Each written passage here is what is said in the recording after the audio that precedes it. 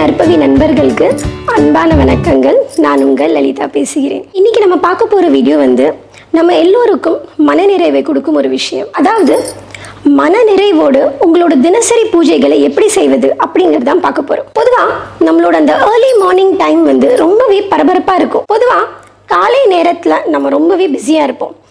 குழந்தைங்கள ஸ்கூலுக்கு அனுப்பணும், ஹஸ்பண்டை வேலைக்கு அனுப்பணும், பிரேக்ஃபாஸ்ட் சமைக்கணும், லஞ்சு பேக் பண்ணணும், நிறைய பேரோட ஃபோன் கால்ஸ் வரும், இதுக்கு நடுவில் அது அட்டென்ட் பண்ணணும். அதே நேரத்தில் பைப்பில் தண்ணி வராது, மோட்டர் போடணும்.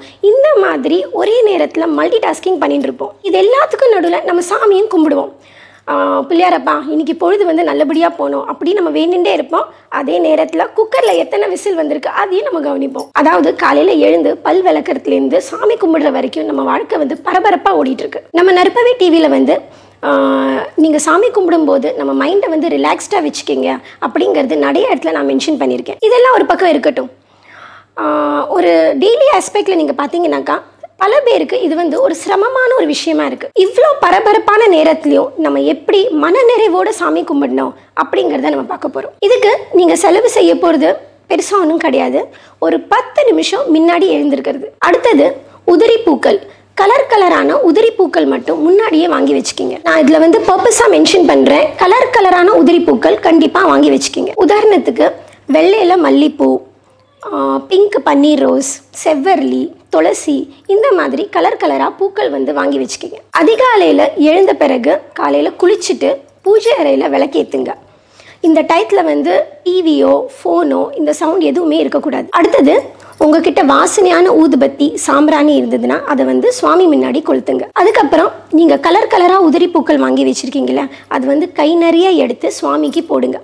போடும்போது கண்ணை மூடிக்கிட்டு மனசால வேண்டிக்கிங்க. உங்களுக்கு என்ன வேண்டிக்கணுமோ அதை மனசால வேண்டிக்கிங்க. ஒரு 5 நிமிஷம் வேற எதை பற்றியுமே யோசிக்காம கடவுள் முன்னாடி உட்காந்துருங்க. இல்லைன்னா உங்களுக்கு மிகவும் பிடித்த சாமி படம் இல்லை ஏதாவது விக்கிரகம் இருந்தால் அதை பார்த்துக்கிட்டே நீங்கள் அங்கே உட்காரலாம்.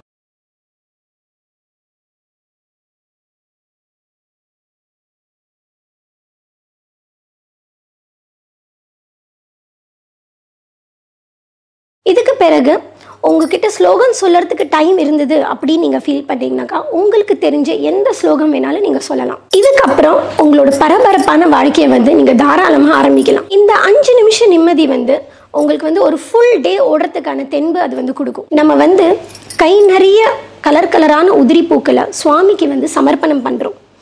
பூக்கள் அங்கே சொரியும். அந்த நேரம் நமக்குள்ள சொல்ல முடியாத ஒரு உணர்வு கிடைக்கும். அது அனுபவிச்சு பார்த்தா தாங்க தெரியும். ஏன்னா பூக்களுக்கு அப்படி ஒரு மகிமை உண்டு.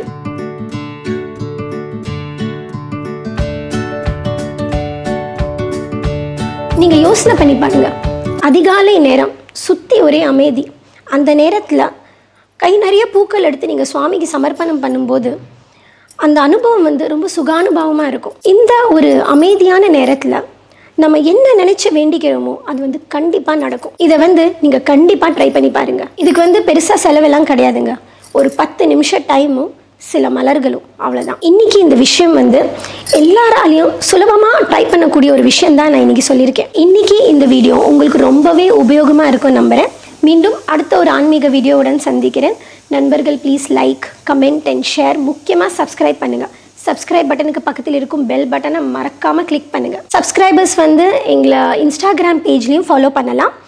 @Pride of South and Narpavi TV. மந்திரமாவது நீரு, வானவர் மேலது நீரு, சுந்தரமாவது நீரு, துதிக்கப்படுவது நீரு, தந்திரமாவது நீரு, சமயத்தில் உள்ளது நீரு, செந்துவர் வாயுமை பங்கன், திருவாலவாயான் திருநீரே. நன்றி, வணக்கம்.